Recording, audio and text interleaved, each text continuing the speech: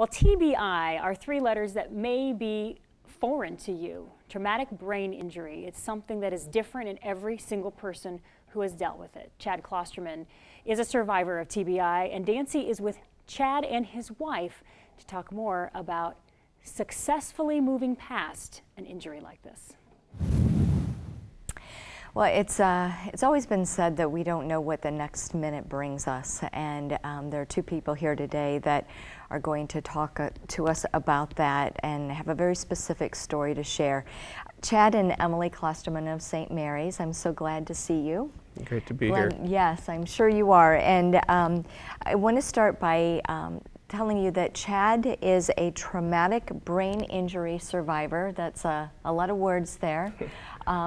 But you had an accident that changed your life in the year 2000. It was almost 16 years ago to the day.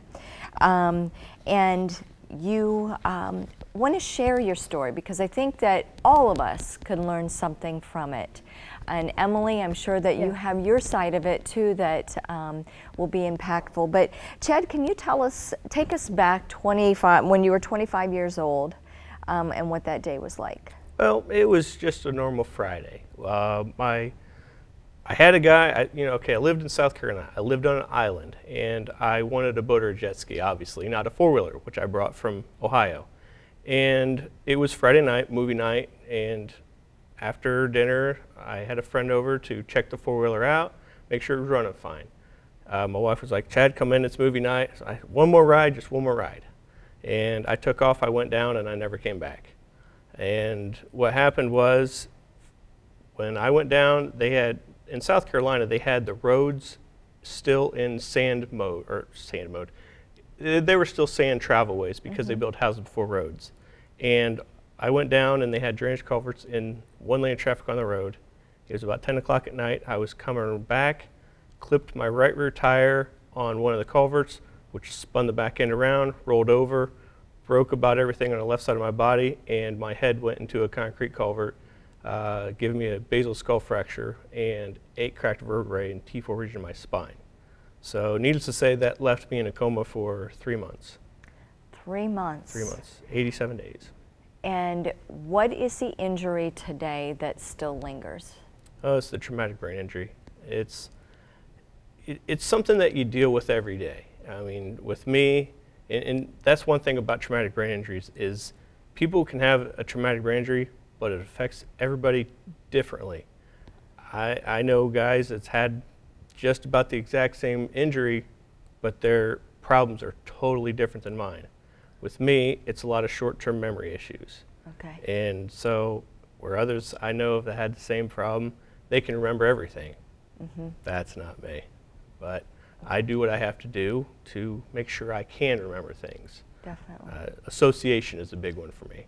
But it's having that determination to do what I have to make me appear as normal as possible, because I don't like getting bad looks that we get every now and again.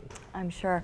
Emily, your wife, joins you, and Emily, you have gone through a lot of this, a lot of the recovery, and just the new processing of our world with Chad. And can you define the challenge and this time of your life as well? Well, I think the biggest challenge for Chad is he's hard on himself. And we're always our own worst critics. Right. And he wants to prove to himself and to others that he can and will overcome and accomplish whatever he sets out to do. And so every once in a while I have to calm him down and say, who are you trying to prove yourself to? Who are you doing this for? Is this for God? Is this for you? Is this for pride? Yeah. And I think once in a while he has to stop and just step back and say, okay, maybe I am doing this for pride instead of for God. Yes. And I need to stop and ask, what's God's plan here? Yeah, that's great that he has you to remind him. You also have a child. Yes.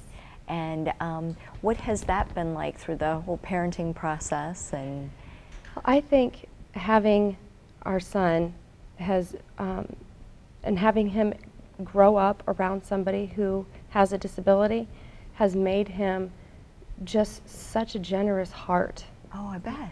And he sees everyone as a gift from God, and he himself has an amazing faith formation. Yeah.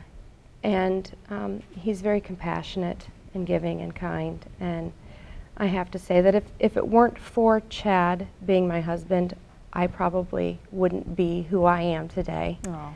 And I don't think our son would be the young man that he's becoming without having Chad as his father. Yeah.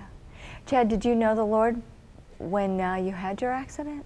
I was Catholic my whole life. Okay. And even when I was in the military, I went to church every Sunday. That was just the thing.